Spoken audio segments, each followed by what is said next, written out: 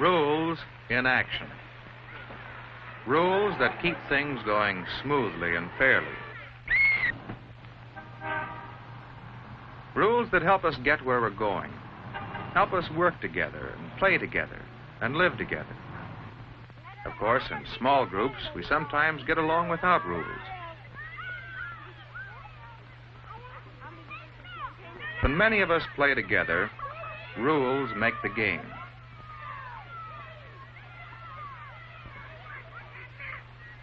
Rules help us play fair with each other, so all can enjoy the game.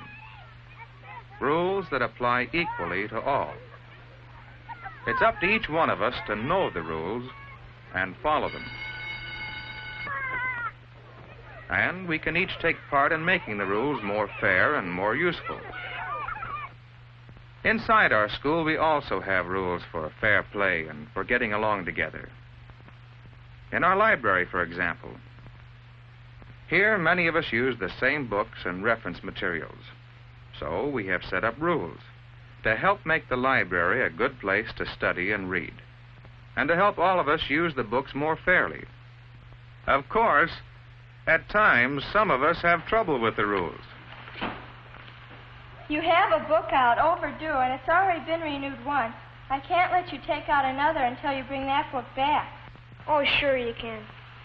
Look, I need that book, and this one, too, for an assignment.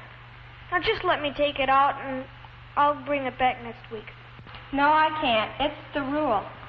Yes, it's the rule. But John needed the book, and he wanted Betty to make an exception to the rule. Of course, she could not make an exception, but she suggested that John take his problem to the principal. All right, I will. So John came to see me, to ask me to make an exception in his case. What should we tell people who want exceptions to the rules?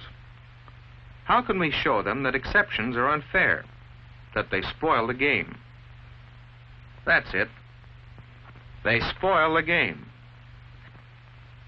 When you strike out in baseball, would it be fair to ask for an exception for another strike? When you're in a hurry to get somewhere, you still wait at red lights. You know that exceptions would not be fair. Just imagine having an exceptioner in the library to decide that one person doesn't have to bring books back, but another one does. Would this be fair? Would it be fair to make exceptions and excuse some people from paying fines while making other people pay? Well, John finally agreed that rules must apply to everyone, that exceptions are unfair. The rules are pretty important after all. The rules are so important that we go to a lot of trouble to remind everyone of the rules. We post bulletins that remind us of the rules about fire drills, where to go and what to do, about school activities, what they do and how they operate, about safety on the streets near our school, rules for living together. We have hall guards to remind us of our traffic rules in the halls. Our teachers are always glad to answer questions about the rules. Yes, most of the time we remember and respect the rules. But sometimes, some of us have problems because of not knowing the rules or forgetting them. Come in, Alvin. Mr. Blackwell sent me from gym class. I didn't know we were supposed to bring gym shoes to class today. We've been having class outdoors until today. Didn't Mr. Blackwell tell the class to bring gym shoes? Well, I must have been absent that day. Absent or not listening very carefully? Alvin, whose job is it to see that you know the rules? Sit down. What could I say? How could I show Alvin his responsibility? How do you convince people that they must learn the rules? Suppose you are watching a game of work-up baseball. Say you've never played it, but you'd like to try. How would you go about learning the rules these fellows use? You'd watch for a while, wouldn't you?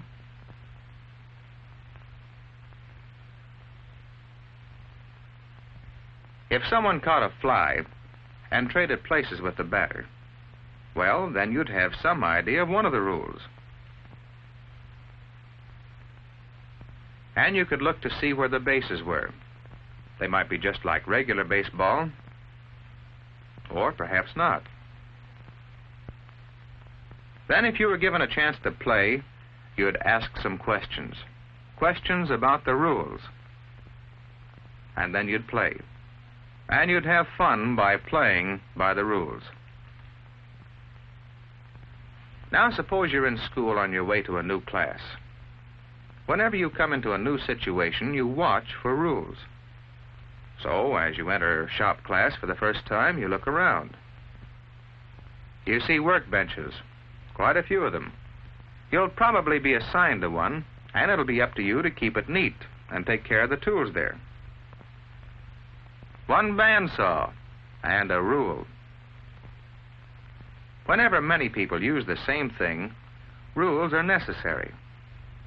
Well, how do you get permission? You ask and find out. That's another way to learn the rules. Look around you. Read. Watch. Ask questions. You can learn the rules if you try. Well, Alvin seemed to understand that it was his responsibility to learn the rules, and he promised to bring his gym shoes the next day. You know, it's worth remembering. When we don't know the rules, or if we forget them, it's just as unfair to others as if we broke the rules on purpose. Now, Ernie, he's one of our hall guards. He'd been waiting to see me because he had another question about rules. Well, we're having trouble on the west stairway. You see, that's supposed to be up only. But at certain times of the day, there's hardly anyone around the halls, and it's handy for some to come down the west stairs. I feel silly telling them not to, but I'm supposed to enforce the rules. Well, Mr. Taylor, the hall guards just don't know what to do. Well, perhaps that stairway isn't as congested as it was when our traffic rules were set up. Maybe they need changing. Would you change the rule, Mr. Taylor? That might help. Well, that's not my rule to change, Ernie. Don't you remember, the student committee planned the hall traffic program? But you might like to study the problem, talk it over with the other hall guards, and then make suggestions to the student committee. That's a good idea. We'll do that. Thank you. Not at all.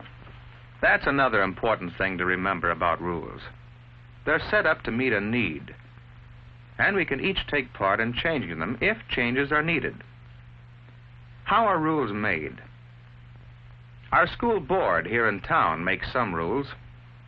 After all, the parents hold them responsible for making this a good school.